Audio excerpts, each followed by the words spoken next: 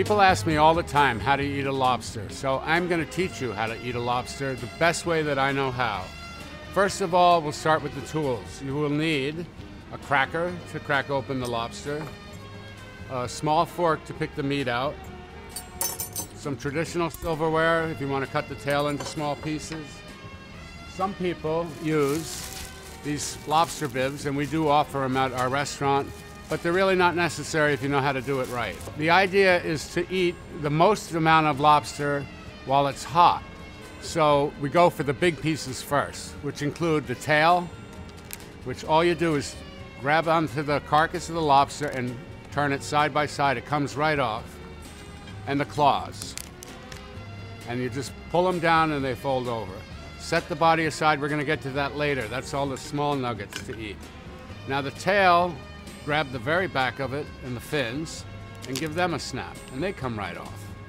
Don't throw them out. There's meat in the fins, and I'll show you that later as well. Give the body a little squeeze with your hand just to loosen it up, and then you take your fork and you can pull that big chunk of tail meat out in one piece. The claws, break the knuckles away from the claw like that. Now, there's a lot of water inside the claws, and the trick to not getting wet is to hold it upside down and loosen it up. Did you see all the water come out of that? Now you go sideways like this with the bottom part of the claw, and usually that piece will stick to the claw so you don't have to deal with trying to get that meat out of there. Then it's simple. You just give the claw a crack.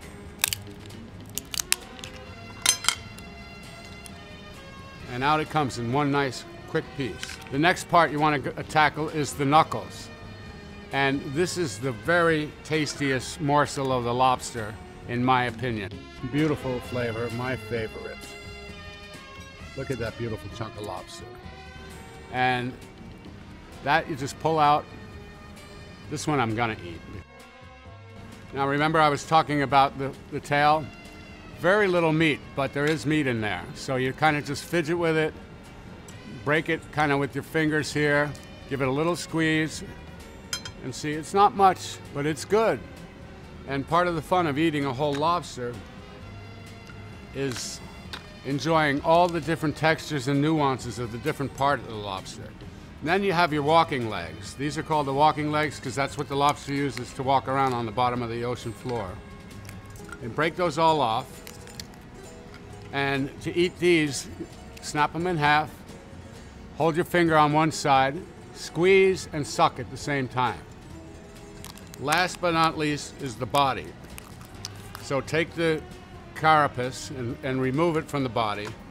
Now here you have this green stuff. In the summer you'll have bright red stuff on female lobsters, which is the eggs or the roe, and this green stuff is called the tamale. And it functions like a liver on a lobster. It's very, very flavorful.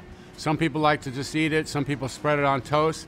I like to take a little bit and mush it around in my butter, so I have tamale flavored butter. Now take what's left of the carcass, put 2 fingers in and snap it wide open. And this is the body of the lobster. Inside the body are gills on both sides. In between each set of gills, there are amazing, delicious morsels of lobster meat. So that's how I eat a lobster. I hope you'll come down to the Summer Shack and try one yourself.